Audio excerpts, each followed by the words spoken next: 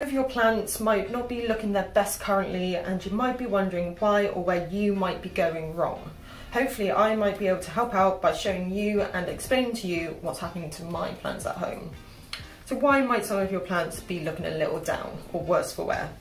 It's winter, and personally winter can be a bit of a struggle for me, so imagine how your plants might be feeling.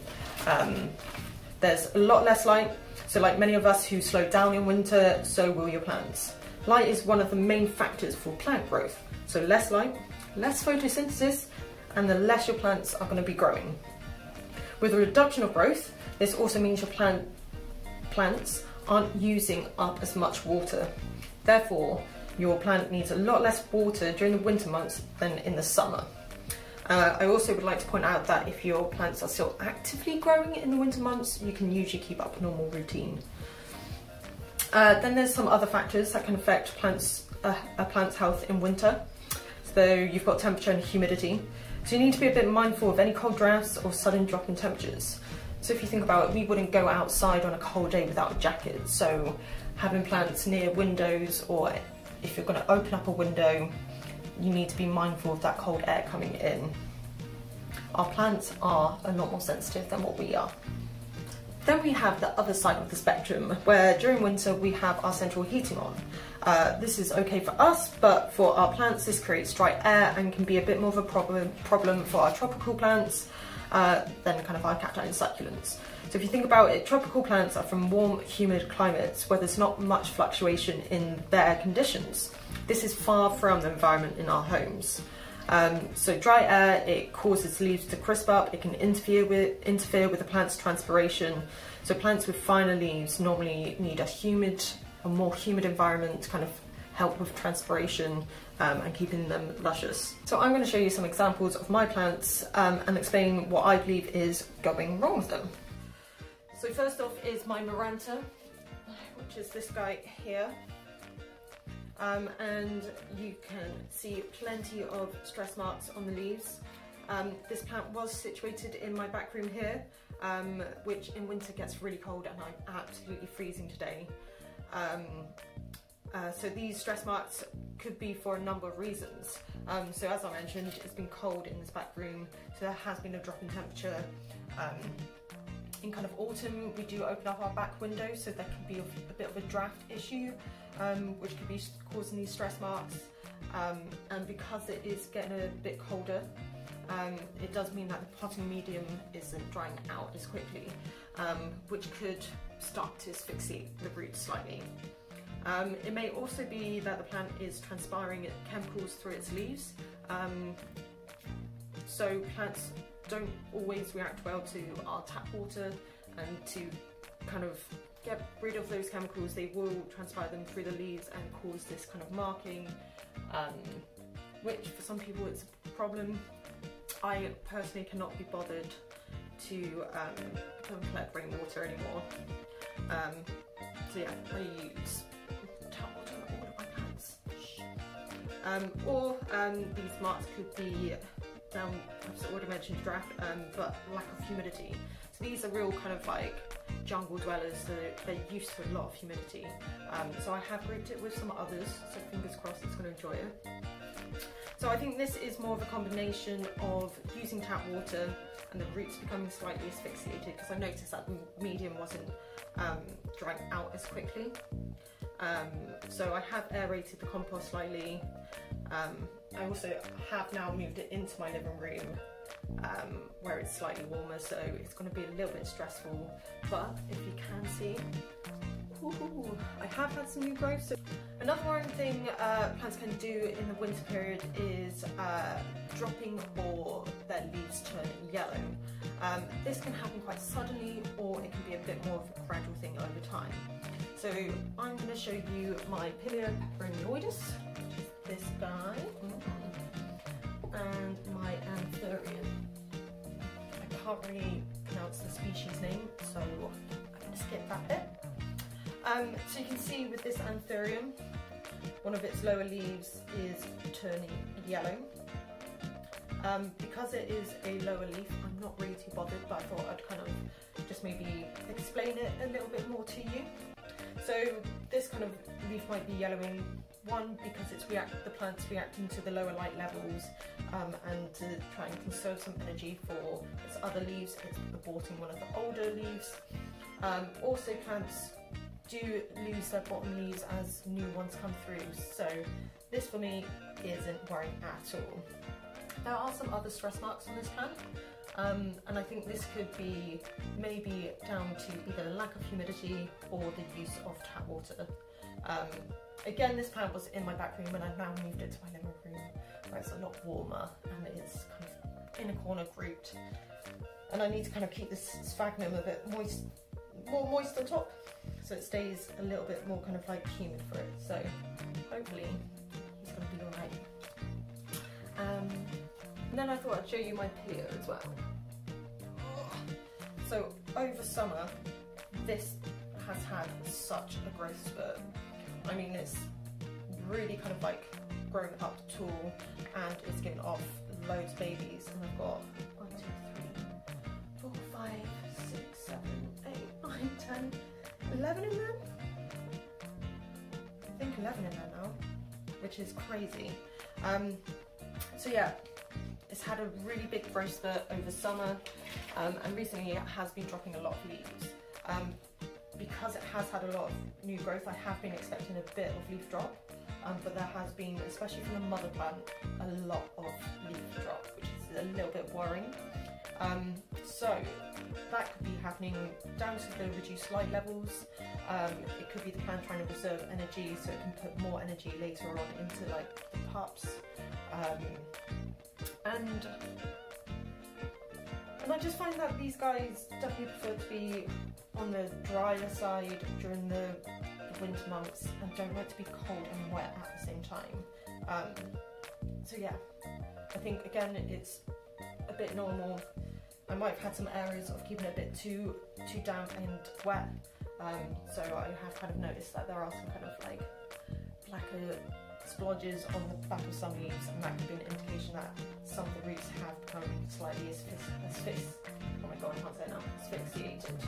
But there is new growth still coming through, which is awesome, and lots of babies too, yay!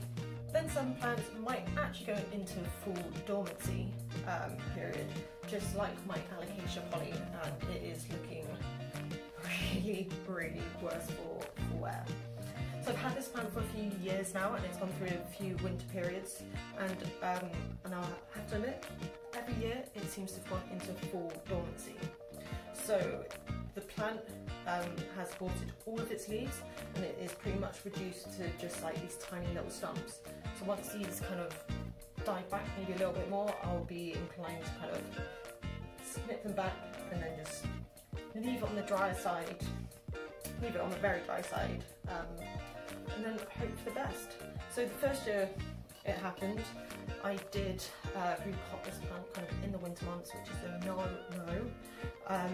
Then last year we moved in kind of October, and I think that stressed the plant out. So again, to conserve its energy, drop its leaves, go back to stunts, and then bam, spring it'll pop back. So I think for me, this is going to be one of those plants that each winter, because I can't give it the right conditions, it's going to go into a full dormancy period. So you might need to expect that with some of your plants if you're not giving them the stable conditions that they need. And finally, let's talk about some cacti and succulents and how they might change and adapt over the winter months. So I find that succulents may even kind of change colour. This during the summer when it's receiving more light goes a really nice kind of like deeper orangey kind of colour, and you can kind of see some of the outer leaves with that.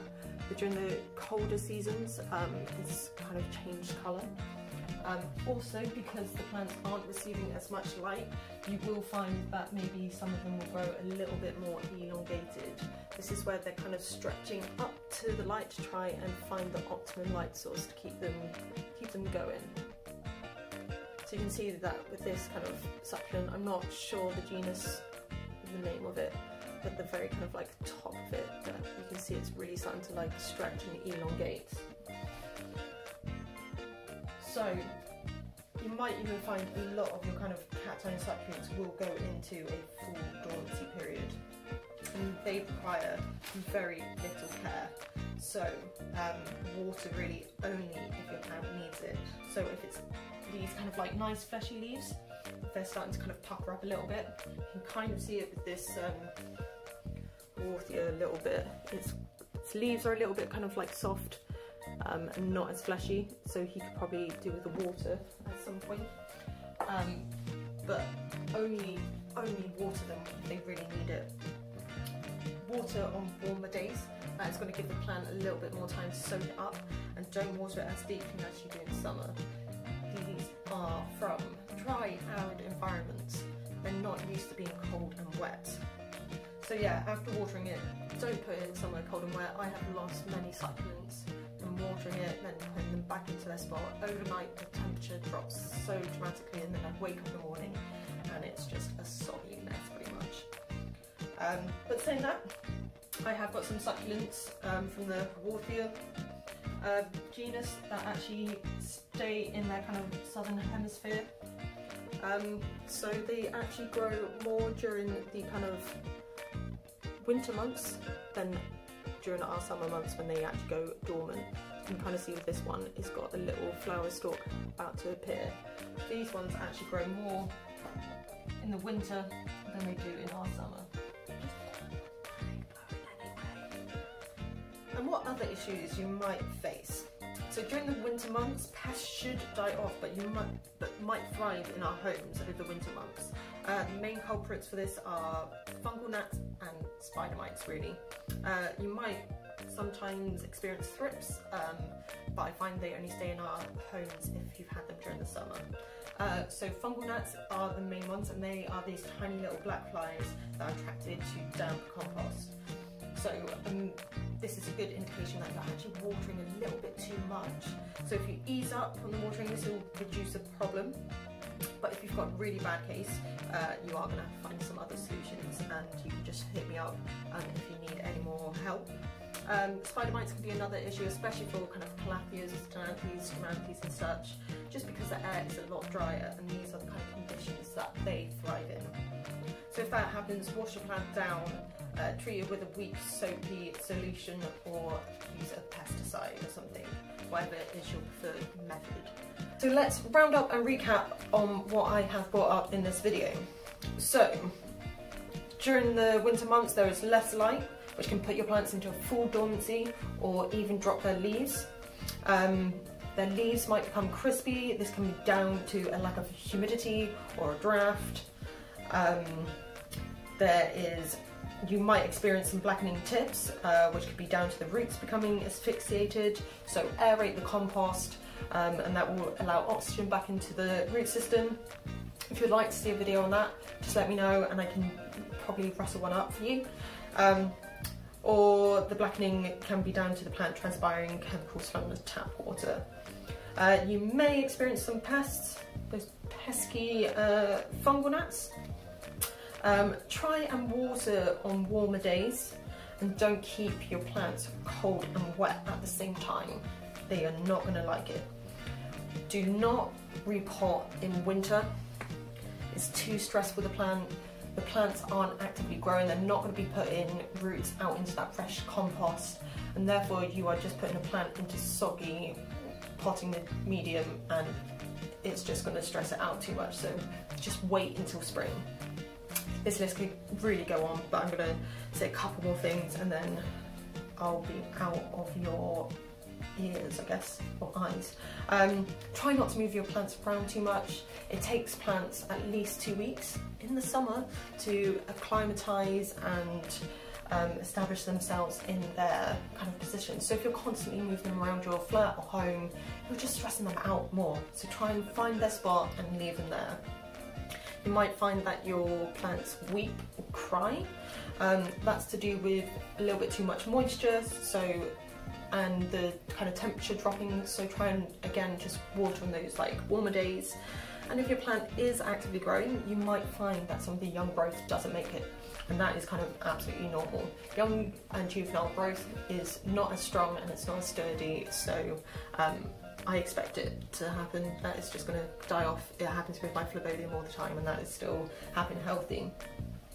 So hopefully you found this video useful and informative, and I hope that it's going to help with your plants over the winter months. I am still working on loads of new botanical workshops for you guys, so this is going to be, I'm going to like go into more detail in my kind of like Houseplant 101 one, so keep an eye out for the workshops I will be releasing in the coming months. If you've got any questions about this video, or I might have missed something out, just leave a comment below or just shoot me a DM. I'm more than happy to help with your plants. So keep on growing, guys, and see you soon. Bye.